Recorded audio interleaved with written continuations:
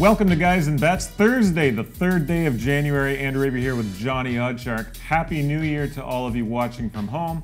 Happy New Year to those of you watching secretly at work. Jonny, how was the holidays? Wonderful, thank you. You? It was pretty good. Okay. Yeah, good holidays. Right. Good. Standard, a couple days with the fam. A lot of eating. Yes. A lot of drinking. Yes. Par for the course. What did you eat most of? Chocolates. Yes, me too. Non-stop, basically. Yeah, me too. You know, I have a box like on the coffee table, and yeah, you get nervous when it's taken away, don't you? I know the feeling. I kind of do. Yeah. Large show for you all today. Of course, we've got NFL wildcard weekend. We've got Gilles Gallant with NBA quick picks from tonight's NBA board. We got our boy at Spread Investor to talk NFL and national championship game. But Jonny, speaking of that national championship game, that's where I want to start. Okay. We've got Clemson and Alabama. We've got Nick Saban and Dabo Swinney. Round 4? Yes. 2 back-to-back national championship games, and then semifinal meeting last year, which, of course, Bama won 24-6. Clemson beat Bama in 2017. Bama won in 2016. This opened Bama minus 6.5. It's now 5.5. Clemson, though, pretty hot bet entering this one. Covered 7 of its last 9, including that 30-3 beatdown of Notre Dame in the semis. How much did that surprise you? And was it Clemson's performance or was it Notre Dame's? It surprised me a little bit. I thought Notre Dame would be better, and I think this was more Clemson. I think their defense is just so good, so good at shutting down. Really good Notre Dame offense, and QB and Ian Book just could not get anything going. They got some yards going a little bit, but just couldn't score. And I think Alabama's in tough here as well. I think this line is moving the right way, and Bama's defense is the concern for me here. They've allowed at least 21 points in each of their last 3 games, and they seem to be playing their worst football at exactly the wrong time, whereas Clemson's just been incredible defensively, good offensively too, but incredible defensively. 9 of their last 10 opponents have been held to 16 points or fewer. So I give them the edge here that way. Alabama has to find a way to slow the run, I think. They've got to come up big there on offense. But this just feels like too many points for a game. We're 2 pretty evenly matched teams. Freshman quarterback doesn't worry about you in such a big spot. It worries me a little bit. So if you like Alabama, you may want to consider first half. That is the one kind of worry here for me with Clemson, is that a rookie, true freshman QB in this huge spotlight. But he did very well in the first game. I don't worry as much when they have as incredible a running game as Clemson does with Trevor Etienne. Yeah. And so I think that will help him. But if I did like Bama, I would probably be looking at first half. First half on Bama. If I did, but I like Clemson here. I just think it's too many points. Awesome, great stuff there. Cannot wait for that game. But let's get into some NFL now. And of course, we've got wild card weekend. And it's the Colts against the Texans in that first game on Saturday. So this opened Texans -3, but this line is pretty much all over the map. Where from -1 to -2 now. Colts reeled off 9 wins in 10 games to grab a playoff spot, Jonny. 6-3-1 ATS over that stretch. Texans, though, not too shabby in their own right. 6-2-2 against the spread in their last 10. Indy won the most recent meeting, 24-21, as 4-point underdogs just a few weeks ago. And I mentioned this on the pod, Jonny. Andrew Luck's 7th playoff game. 3-3 straight up, 3-3 ATS, 9 TDs, but 12 picks. Does that worry you, Jonny? Not so much, because this offensive line is just incredible all season long. It's been one of the best in the NFL. Fewest sacks in the NFL against a big showing of how good this offensive line is.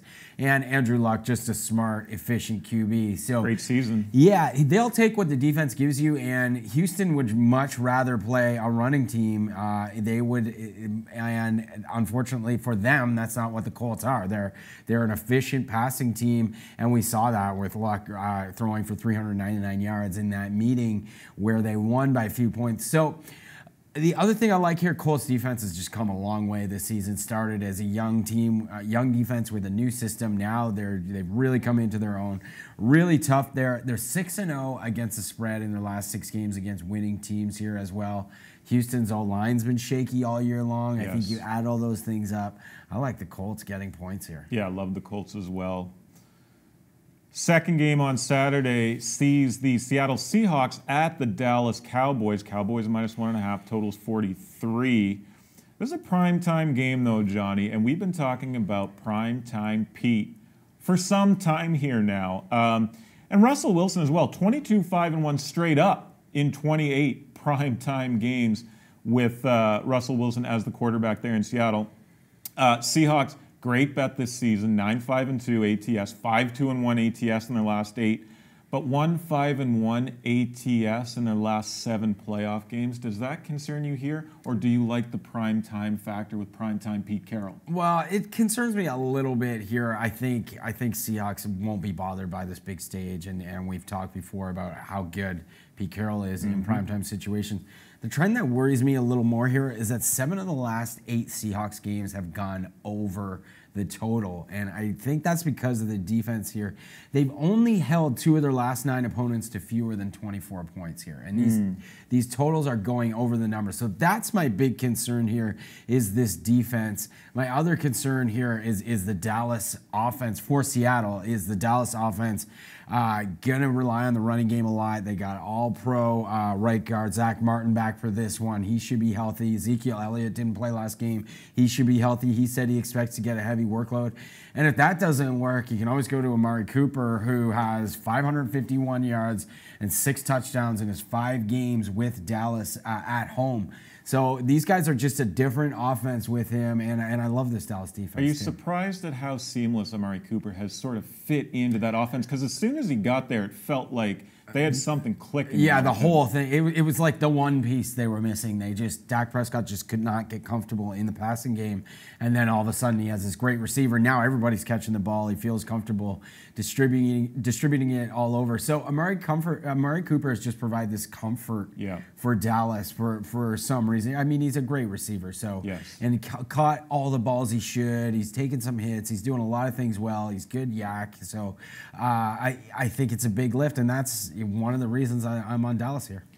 Let's go to Sunday's games now, and it begins with the LA Chargers at Baltimore. So interesting move here. It opened Ravens -1. It's now 2.5 at some books, 3 at others. Are you surprised at this shift? I'm surprised at the line a little bit here, and I think with the Ravens at home, that's why they're favored by as much as they are. They've also covered 7 straight playoff games, including 5 straight playoff games at home. So I think that's a big factor. I don't think it should be this high, though, because I think outweighing that is the fact that we've got the youngest starter to start at QB in a playoff game here, Lamar Jackson, younger than 22 years old.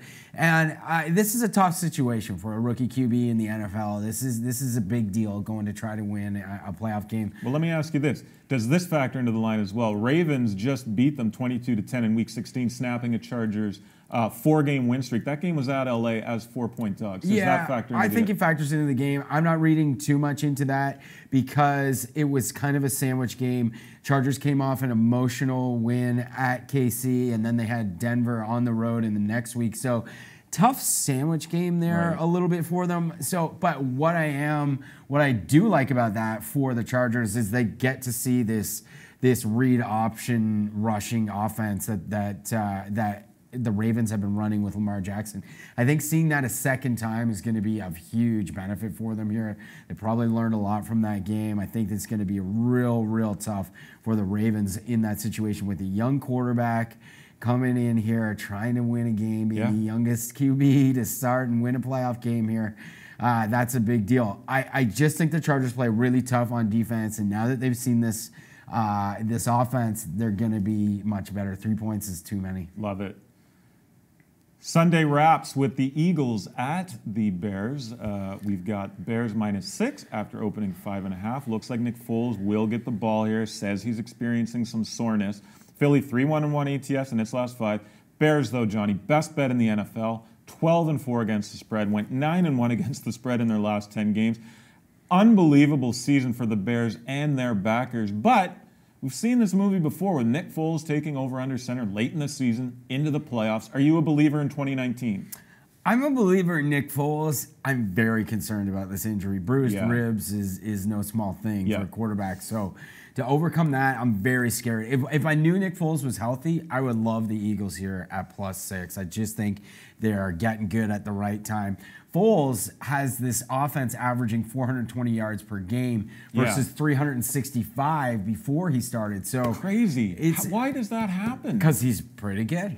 And I think they know what they're going to get with him. He's a little more predictable than Carson Wentz, and I think that makes the offensive line a little bit more comfortable. I'm not saying he's better, but he just provides a little more stability.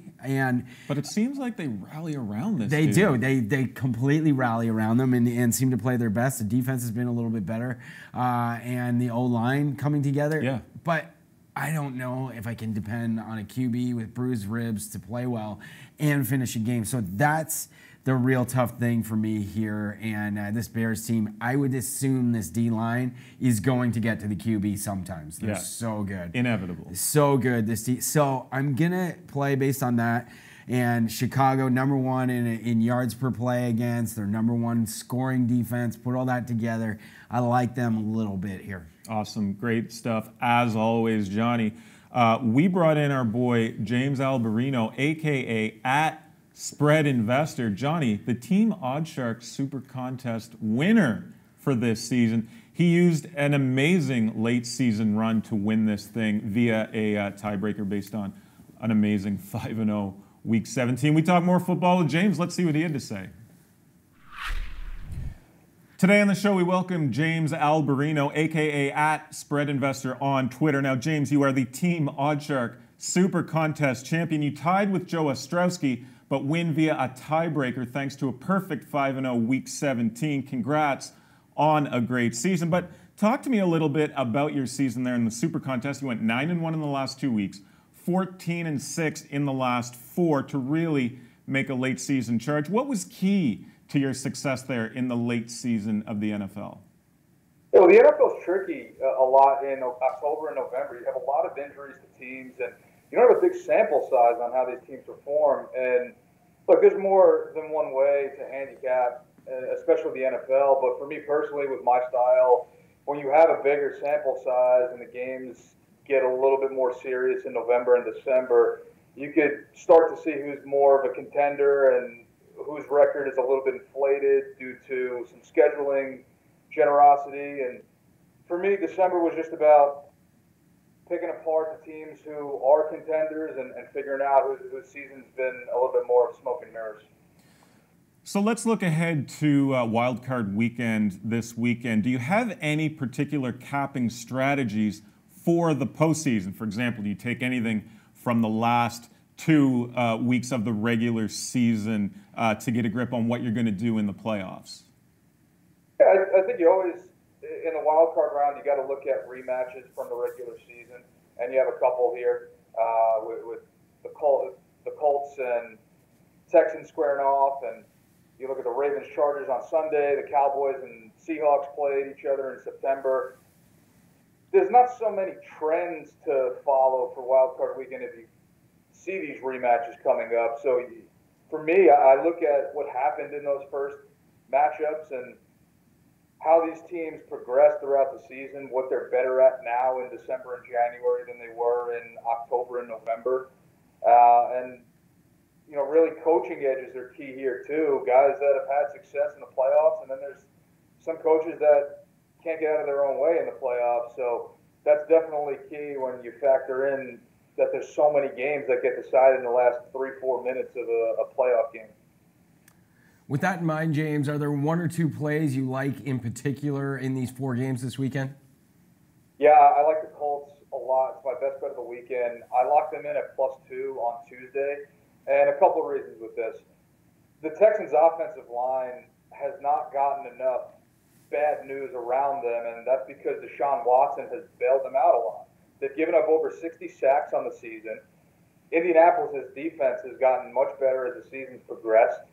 And Indianapolis' strength on defense is they defend the run extremely well. They held the Texans to 54 yards on just 20 carries in the rematch a couple weeks ago.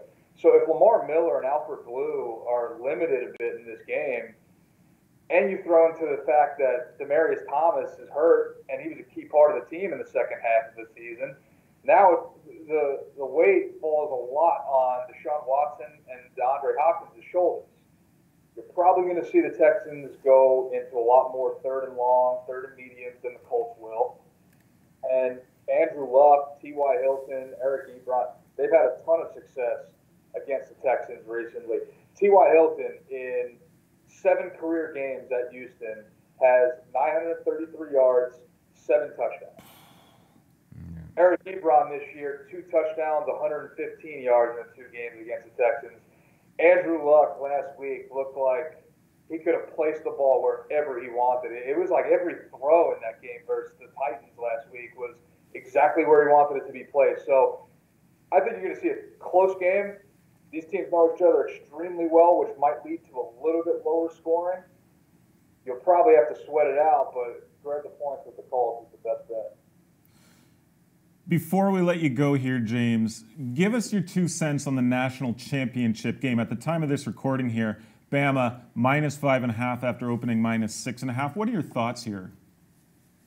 I think it's going to be a close game, and it's a big motivational spot from last year. Obviously, Alabama's motivated, so it's not like, you know, any one team's more motivated than the other, but it's a rematch from a really tough loss that Clemson had last year in the semifinal, and this is a really good defense that Alabama's going to face. They had trouble with Georgia, and they were lucky to come away with that game at the end. I think Clemson could give Alabama a game, and they're a two-way team. Trevor Lawrence is a really good quarterback, and you already see this line coming down from 6. It's 5.5 at most places, and now even down to 5 at a couple of books. That's with 61% of the tickets in Vegas being on Alabama. So the big money is leaning towards Clemson. Should be a really good game, and the points will be valuable. There you have it, at Spread Investor on Twitter. Make sure you guys are following him for some great football capping advice. James, congratulations on winning the Super Contest. Great season. Thanks for joining us. Guys, thanks for having me up. Big thanks to James for joining us here on the show. Team OddsShark Super Contest winner. Great insight. At Spread Investor on Twitter if you aren't already following him. If you're looking for some NBA, our very own Gilles Gallant has some picks from tonight's NBA board, which has 3 games in action on the hardwood tonight. Let's see who Gilles is on. Thanks, fellas. It's our first NBA Quick Picks video for 2019, and I am ready to make some bank. NBA schedule makers spoiled us for the primetime games tonight, so my first pick is to take the Spurs money line at home over Kawhi Leonard and the Raptors. The Spurs have quietly been one of the best bets at home lately, at 9-1 straight up in ATS in their last 10 games at AT&T Center. San Antonio's offense has taken off. They're ranked 3rd in points per game in December, which has led to a 12-4 ATS record. This is Kawhi Leonard's first game back to San Antonio after being dealt in the offseason, but it's the absence of Kyle Lowry that makes me think the Raptors could be in trouble, as they've dropped 5 of their last 6 on the road. I think it'll be a hostile environment in San Antonio with Kawhi's return, and expect DeMar DeRozan to stick it to his former team. My next pick is to take the under between the Warriors and Rockets. The Warriors are obviously the title favorites, but as a group are shooting their lowest percentage from three-point range since the 2014-15 season. This has led to unders at Oracle Arena, with it hitting in 5 of the last 7 games in Oakland, with an average combined score of 223 points per game. The Rockets have only scored more than 100 points once in their last 5 games at Oracle, and will be without Eric Gordon and Chris Paul tonight. The under has also hit in 5 of the Rockets' last 7 road games, so I'm banking on another one in Oaktown. For more NBA betting coverage, head over to oddshark.com. Good luck with your NBA and NFL wagers. Back to you, boys. Thanks to Gilles there for his NBA picks. There you go. Small card on the NBA tonight, but a couple picks there. Kawhi's return to San Antonio, Johnny. Let me put this one out there. Just saw this one on the OddsShark Twitter. What will be the highest team score on wildcard weekend, over or under 34.5 points, Johnny? Well, I'd say over. What's the juice? The juice, Johnny, is -135. What? -135, I said. Wow, that is way too high. Who's scoring over that? I would say the Colts against a Houston team that would prefer to defend the rush, but minus 135, that's crazy. Crazy talk? Yeah, crazy talk. I now love the under. Big show there. A great weekend coming up. Wildcard weekend. We got national championship after that. Are you excited for the NBA play? Are you excited for the NBA playoffs, Johnny? Yes. What about the NFL playoffs? Because it feels also excited. It feels wide open this year. I think it is. That's why I'm excited about it. More wide open than years past. I think so. Yeah. I think so. Yeah, but that's been a change from what we saw all season. So. Right. Yeah. Should be fun. Gun to your head, who's winning the Super Bowl? The Saints. The Saints? Yeah. Well, you've been talking Saints for a long time now, so got to stick with that.